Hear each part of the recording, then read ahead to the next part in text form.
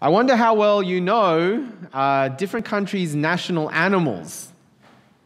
I mean, we won't go with Australia and New Zealand, it's too obvious, right? Australia's national animals, kangaroo, emu. New Zealand is what? Kiwi, of course. Okay, let me see how well you know these ones. We'll start with some easy ones. There's the eagle, the rooster, and the bulldog. Anyone know eagle? What country? USA. Rooster? France. And bulldog? Britain. Okay, 3 easy ones. I'll give you slightly harder ones. The Komodo dragon, the elephant, and the tiger. Komodo dragon. Indonesia, very good. The elephant. Thailand, the Asian elephant, of course. And then the tiger. It's actually a couple of countries, but India is one of them. Okay, now why these ones for the countries? Your eagle, your bulldog, your Komodo dragon. Obviously, they're pretty cool animals to represent a country. They highlight the nation in some unique way. But then you get some really odd ones. I'll show you a couple of kind of odd ones. You kind of think, why did these countries pick these ones as their national animals? So you've got here the beaver and the dugong. Anyone know which country has the beaver as their national animal? It's Canada. The dugong, any ideas? It's a bit harder. It's actually Papua New Guinea. So you're thinking, these really cute animals, okay? They're not tough and strong. They don't fly like eagles. In fact, what they're known for Canada and for PNG, is they've been hunted. This is the reason why these animals were chosen. In the history of Canada, in the history of PNG, beavers and dugongs were hunted and became vital in their growth as countries because of the fur and the meat it provided. That's why they chose these animals. Not because they're strong and tough or even because they're cute and cuddly, but because they were killed. Really strange choices.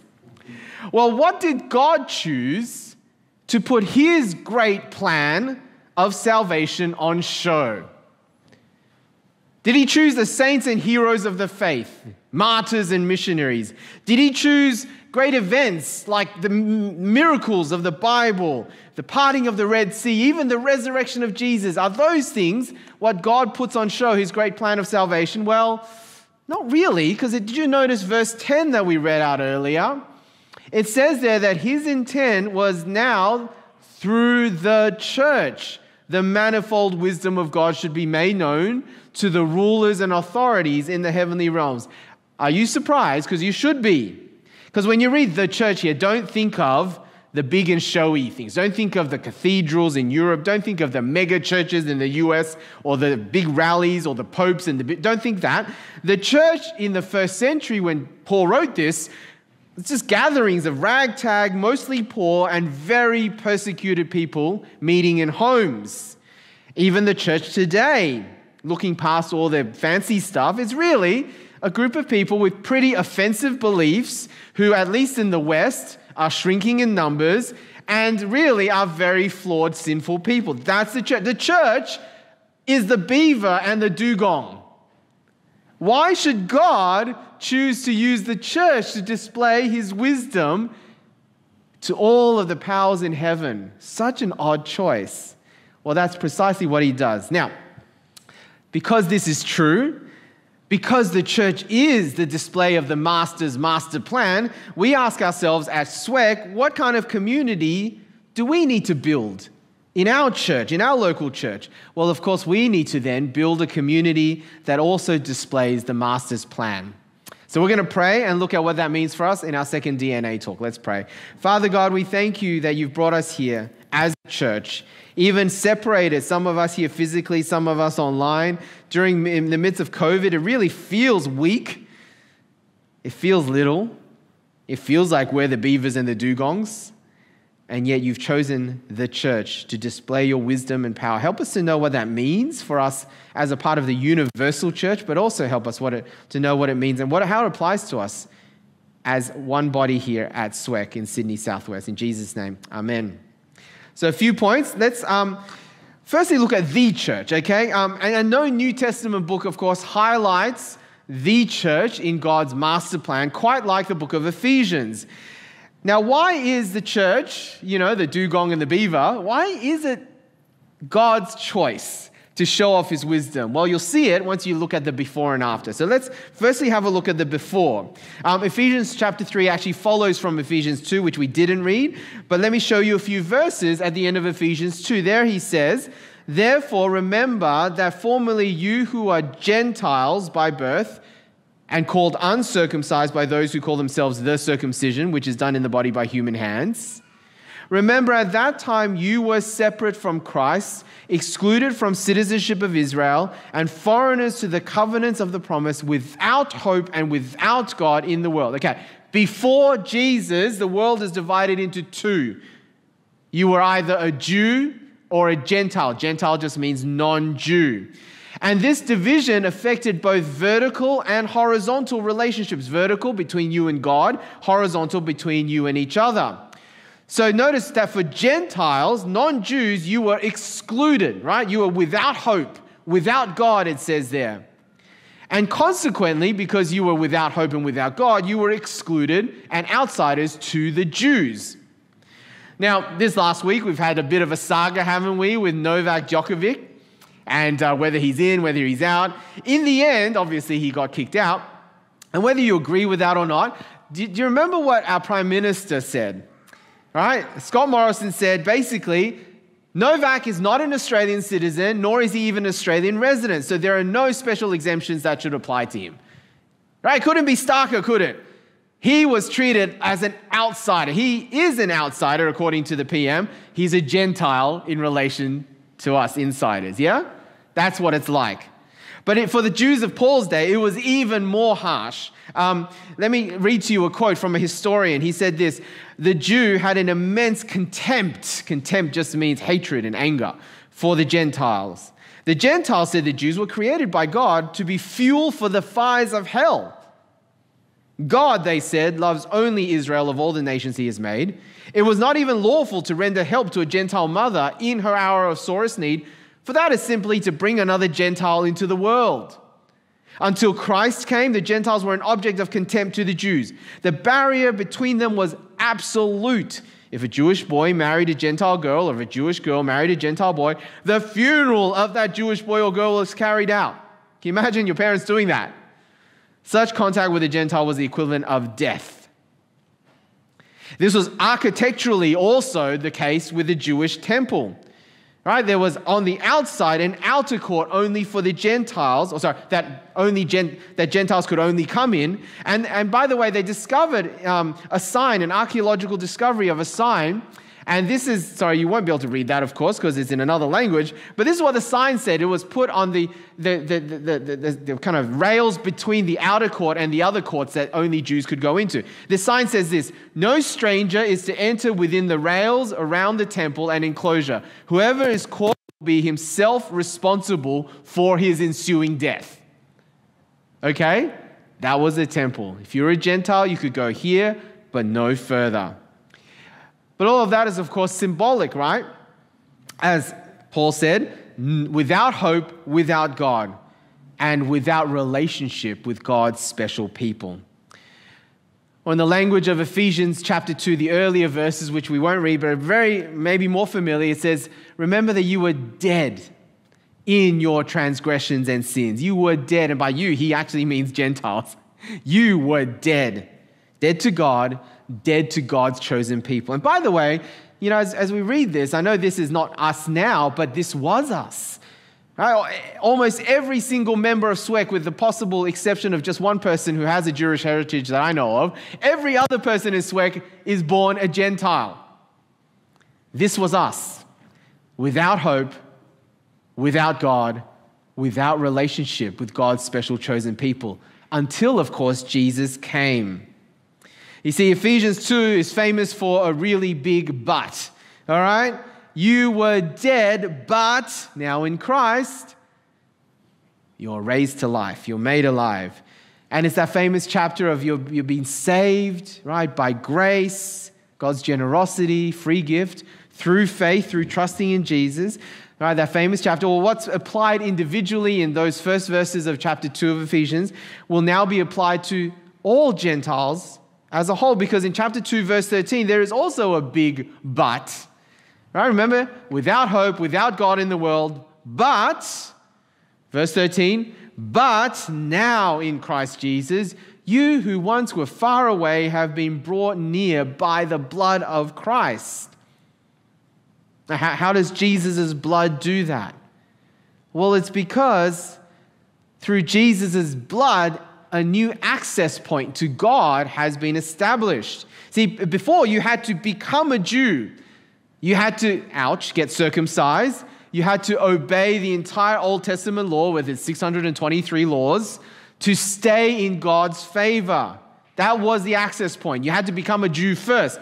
Jesus changed all that because Jesus was the perfect Jew. He was the perfect lawkeeper for our sake. He did it for us so that we wouldn't have to. And what his blood is his sacrificial death. That's what the blood means there. Shorthand for Jesus' sacrificial death on the cross. Because on the cross, what happened? Our sins and our failures, our Gentileness was put on him. And on the cross, his perfection becomes ours through faith. Even his perfect Jewishness. Now, before we go further, just a reminder, if you're not yet a follower of Jesus, or if you're not sure, this is great news for you. This is the essence of the good news of Jesus. No matter who you are, whether you've had a church background or not, you can become God's own people because of Jesus. What he did for you on the cross, dying for your sins instead of you, and giving you his perfect track record. Trust in Jesus. It could all be yours. If you don't know how to do that, come and see me afterwards. But again, February is a great month to find out more in Invitation Month. Okay. Now, the focus of, just back to Ephesians chapter 2, verses 11 and onwards, is not so much on that vertical, as important as that is, like us and God. We talked about that. But it's actually, the focus is actually moving to talk about the horizontal, the relationship between us and each other, and especially between Gentiles and Jews. Because here, now, because we can access God equally, we can all, Gentiles and Jew, become his people. And so you see there in verse 14, for he, Jesus himself, is our peace, who has made the two groups, that's Jew and Gentile, one, and has destroyed the barrier, the dividing wall of hostility. Yeah, we talked about the hostility before, right? If you marry a Jewish boy or girl, it's basically like your funeral. A Gentile boy or girl is basically like your funeral.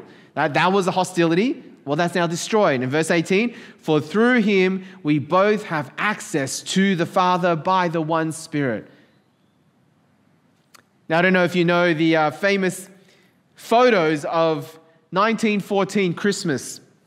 This was the first year of World War I. What happened when Christmas Day came around, the Germans came out of their trenches into that bit in the middle where there's all this kind of barbed wire. It's called no man's land because you go there, you're going to die, right? So you got Germans on one side, you got the Allies on the other side. The Germans came out of their trenches into no man's land, and then the Allies also came out.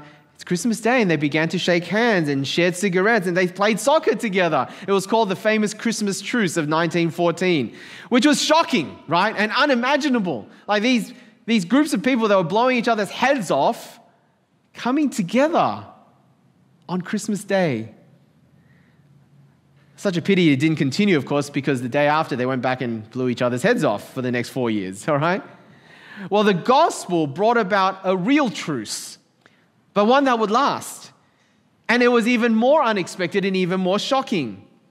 In fact, it was so unexpected that Paul says, this was my life's mission that God gave me out of special revelation. God had to reveal it to him because as a Jew, as a Pharisee, there was no way he could have guessed that this was God's plan all along. And so it became his life mission to tell people what God has now revealed. And he uses the word mystery.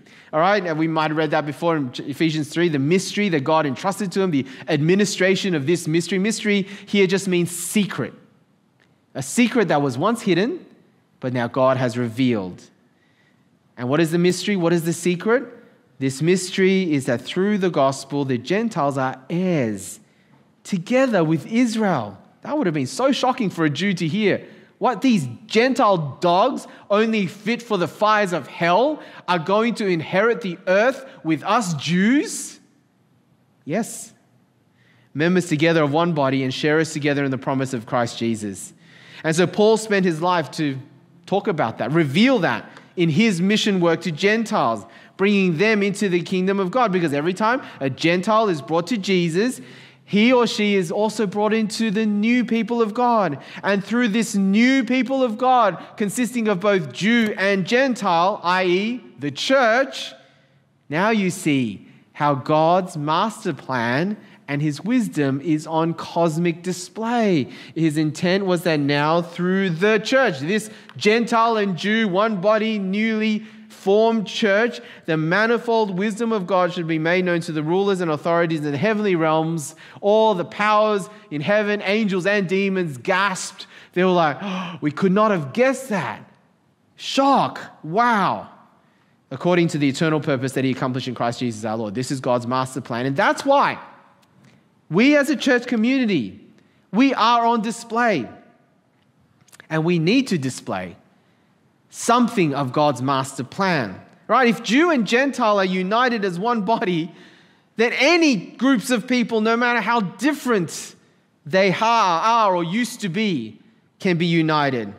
See, there is a radical reconciliation on a human race scale, Jew and Gentile, and that needs to be evident in church community. So let me ask you, even within SWEC, even among the body of Christ here, your brothers and sisters in Christ, is there someone that you are out of relationship with because of conflict? And what are you going to do about it? No, it's hard. Right? Healing of hurts is not easy. You might need someone to come along and be a bit of a mediator.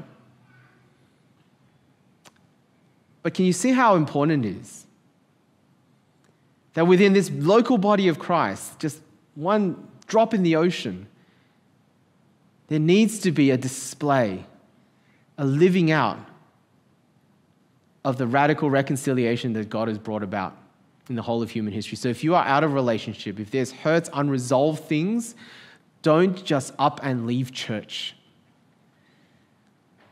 Now, that's not healthy. It's not good for you. And believe me, you will take your baggage to the next church. Sort it out. With help if you need. Prayerfully. Sort it out today. All right? What about our church? Well, firstly, let's talk about the communities out there, because our church has always had, since we started in 2009, hasn't changed when we planted Bankstown. In fact, that's why we planted Bankstown. Why we want to start an 11 o'clock Mandarin. We have a particular calling. Our church's particular calling, and I'll speak about this more next week, is to reach other migrants, migrant communities in this region of Sydney, in Sydney Southwest. And so let's just talk a little bit about Canterbury Bankstown, this LGA that we're in. The largest, most populous LGA, local government area, and the most ethnically diverse in Sydney. What is our community like? And by the way, this is the least reached community in Sydney. Well, amongst our community out there, there are 3 big migrant communities, right? No prizes for guessing who they are: the Chinese, the Vietnamese, and the Lebanese. But what are these communities like? Are they all nice and blended amongst with our Anglo friends? And no, they're not. They exist in pretty separate pockets, don't they? If you go to Bankstown, it's very obvious. One side of Bankstown is Vietnamese, the other side is Lebanese, and never the two shall meet. Right? See, our communities out there, diverse, but not united, right? That's what it's like.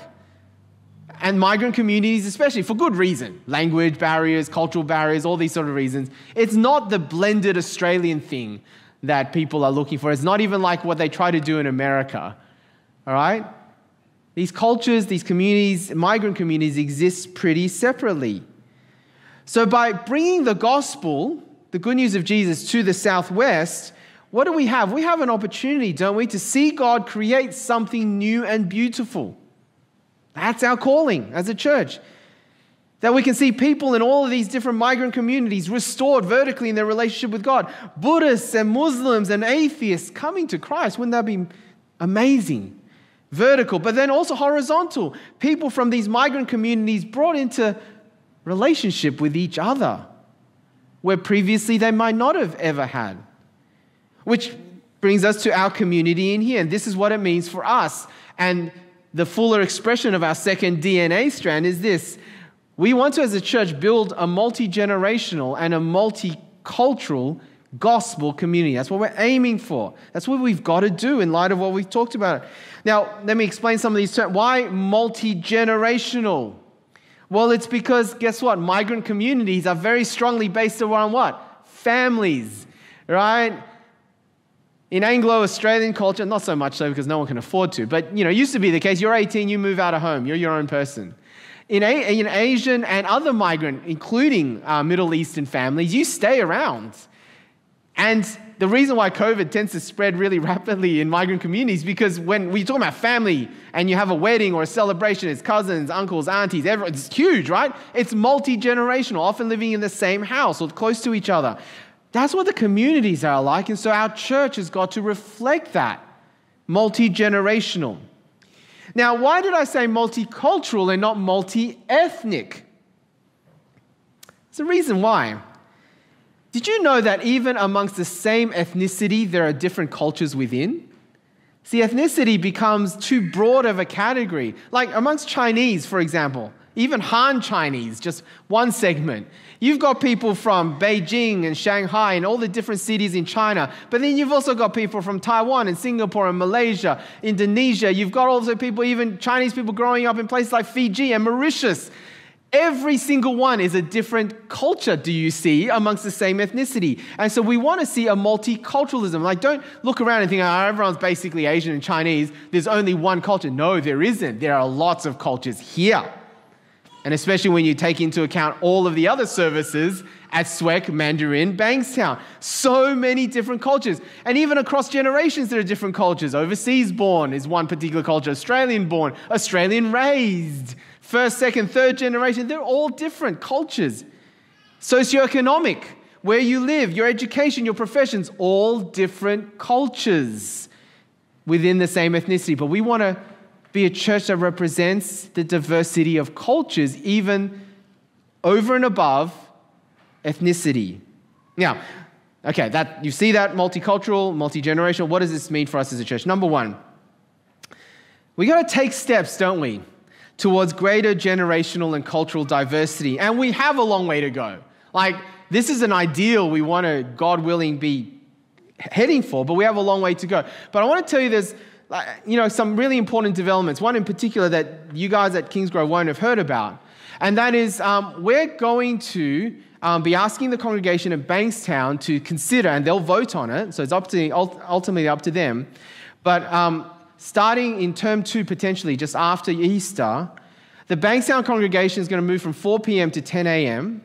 And not just that, it's not just a time slot move, but there's a proposal and an eagerness for us to partner with the Anglican congregation, currently at 10 a.m., St. Paul's Anglican. And we're not becoming one church, but we're going to put on a united service together at 10 a.m. every Sunday. And if it works out, we'll trial it for 6 months, then we'll keep going. Now, that's what's happening. We're moving to the morning. We're combining with a church that's predominantly Anglo with a few other ethnicities and cultures, right? But why are we doing that? Why couldn't we could have just moved into the morning without them. We didn't have to consider this partnership, but we're considering the partnership and really giving it a go. Because why?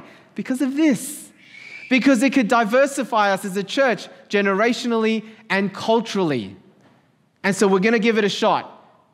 It's not easy, right? There's going to be a lot of obstacles, but we're really excited to give it a try for this reason. So that's the first, and you should be prayerful and excited about that, right? We're going to take steps towards that. But the second thing is, even without looking outside and all the things that we could be doing that we're not yet doing, I want to challenge us, especially here, to embrace unity and diversity where we are already, in the generations and the languages and the cultures that already exist at SWEC. Yes, it's important to keep thinking outwards, but let's think about here, because there are already lots of diversities, aren't there? Like background, even hobbies and interests and personalities, that's on top of the ethnic and the language and the cultures. And so we're trying something at Kingsgrove at 11. We're going to try to take steps to mixing some of our community groups, to mix some of the age groups. And is that going to be easy? No. Is that going to involve sacrifice? Yes. But do you see why it's important that we give it a try? That we don't just stick to the people that we're comfortable with? That we actually think about multi-generational, multicultural relationships? It's not going to be easy, but I hope you see why we're doing it. And I hope you can support it, especially if you feel like you're the ones that maybe are missing out on some of the friendships you had in your old CGs. And it's for that reason also that we, a little while ago, we decided we'd start an 11 o'clock Mandarin, which is on hiatus at the moment because a lot of the families aren't coming in person and we're not live streaming that, but we will get it going again, definitely. And combining our kids' ministry at 11 o'clock so that the Mandarin families and the English families can have kids' ministry together. That also allows us potentially to have more relationship with Mandarin speakers at 11 o'clock because it's the same time slot. Maybe in the future we'll share morning tea together. We'll do something together. Is that going to be easy across language groups, across different cultures and backgrounds? Of course not. But is it worth doing? Yes. Because what we're doing is embracing the diversity that already exists amongst the SWEC family. You see, one really important thing is don't begrudge the difficulties that will come with that. Trying to do life together, trying to do community, being a church that is already diverse. It's supposed to be hard. It's supposed to be hard. Don't begrudge it. This is what church is supposed to be like. All right? Not just people that you normally would have hung out with, that you naturally gravitate towards. That's not church. That's everything else in the world. Church is supposed to be different. I was talking to an older couple from Bankstown about this moving to the morning and partnering with St. Paul's, and I was kind of being really, really sensitive and wanting to say, it's ultimately, it's not going to suit everyone and blah, blah, blah. And you know what they said to me? They said, and by the way, they don't live anywhere near Bankstown. They said to me, for us, it's not about convenience. We don't do church for convenience, they said. It's about mission. Right? What's going to help grow the gospel and grow our people?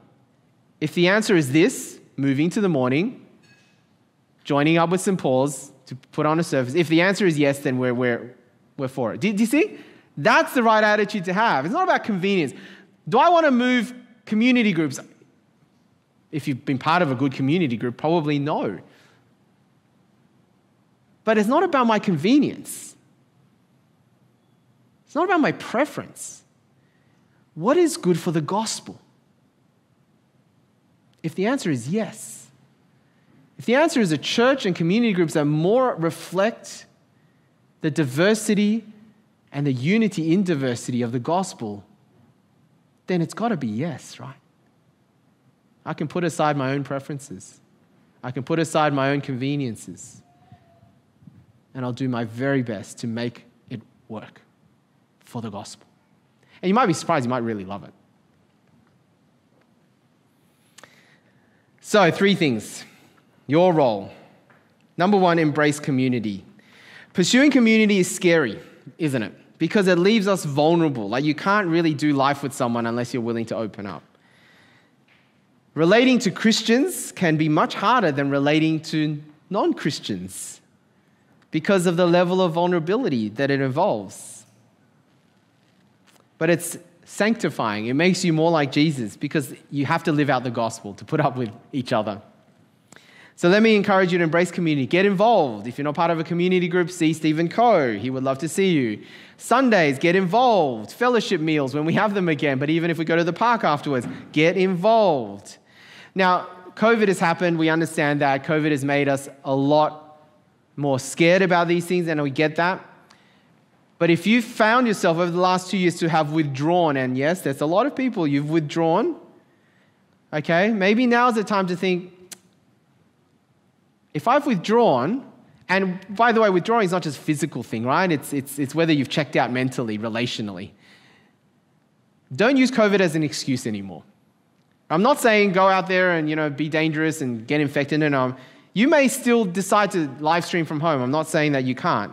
But don't use COVID as an excuse to withdraw relationally. Because guess what? You can pursue community even in spite of COVID, can't you? There are other ways of pursuing community, other ways to keep in touch. Stop withdrawing if you've been doing that for the last year and a half, 2 years. Connect again in a COVID-safe way, but it's going to take effort. However, so having said that, maybe you've tried that. Maybe you've tried community even before COVID. And at SWEC, hey, let's admit it, not everyone's going to find it easy. And maybe you've been discouraged because you still don't feel that connected. Well, the next point, embrace outsiders. I'm talking to the insiders now. Now, I don't know if you know about this pretty famous thing that happened news last year. An art student from China who disguised herself as a wealthy socialite and carried a fake Hermes bag was able to stay in Beijing for 3 weeks without spending a single penny. Zhou Yaqi, 23, conducted an experiment as a part of a performance art project where she wanted to highlight capitalism and consumerism and see if she'd be able to live in the Chinese capital once she graduated from university. The student who attends the Central Academy of Fine Arts of Beijing shared that she is poor, but she wanted to break the rules and enter the world of the rich as a Mingyuan, which means socialite in Mandarin, and it's what she did. But all it did was highlight that there's this huge divide in China, even more so than out here, between the wealthy and everyone else, okay? These socialites and everyone else. And for her, she managed to break in, but she had to fake it to make it, yeah? What's of course tragic is that in many church communities, including ours, some people will find it so hard to feel welcomed and embraced. And you see, if in here we have to fake it to make it, that's a real tragedy because it would show none of the glories of the gospel that Jesus died to bring. Now, our community will never be perfect, but it should pain us when someone is discouraged or hurt because they've tried to embrace community but haven't been able to really find it. So guess what? It's up to those who have found it to embrace them. That's the logic of the gospel, right? The strong sacrifice for the weak, the connected look out for the disconnected. So if you are a regular at SWEC and you feel pretty much connected, see it as your special role, yeah, to welcome and build bridges for newcomers and outsiders. One way you can do about a couple of tips that I've received from different churches or different people. One church has a policy, especially amongst their welcoming team, but really should be for anyone, right? The policy is this: a person who is on their own at church is an emergency. Right? Anytime you see a person kind of sitting, standing, dawdling on their own, that's an emergency. See it as your job to befriend them, to talk to them. I mean, they might be there for other reasons. It doesn't matter. Just make it a policy. Person on their own at church is an emergency. Another one, really helpful tip, is I remember at my old church, the one I grew up in, where the CGs were really, really tight and really, really connected, was a couple of CG leaders said to their community groups, hey, look, you know what? The time straight after church finishes is not for us to catch up with each other, as much as we love hanging out with each other. The time straight after, right, is not for us to catch up with each other or friends that we already know. There's time for that. That's for when everyone else is gone. Because guess what? If you're a newcomer or you're an outsider, you generally will leave as soon as you can, which is you're not going to hang around for that much longer. So that time, just straight after church, if all the people who know each other catch up with each other, then no one's going to welcome. Do you see what I mean? And so they've decided as a CG, as a whole group, every single week, we will, it's kind of funny when you see it happening because you see them deliberately walking past each other, right? These are like best buddies in CG. And straight after church finishes, they're like, I don't even know you. And what are they doing? They're all heading towards the newcomer and the outsider. I mean, that's a great thing for a whole CG to try. Maybe at the beginning of the year, your whole CG can try, especially if you're one of the CGs that really do feel connected. Okay? We don't talk to each other. Time for that later. We can do that at the park, at the pub, you know. Straight after church is a time for us to find other people. There you go. There are a couple of suggestions to embrace the outsider. Last of all, embracing diversity. Right? We aim to be more generationally and culturally diverse. But as I said, we can start by already embracing the diversity that we have. And I talked about it a little bit before, about mixing CGs and stuff. But on an individual level, this is what you can do. How about this? Make it your aim in 2022 to just find one person. Just find one person at SWEC in your congregation that you have very little in common with, okay? In fact, if it wasn't for the fact that you're in the same church, you would probably never have come across someone like them. Because age-wise, ethnicity-wise, culturally, hobbies, and there's just nothing you have in common with them, except that you belong to the same church family and you call them brother or sister. Find that person. And then make it your goal in 2022 to intentionally know them. That's it. Simple, right? Even better, maybe form a prayer partnership with them or a prayer triplet with a couple of them. Right? Prayer triplets are so important, really can build relationship and build growth.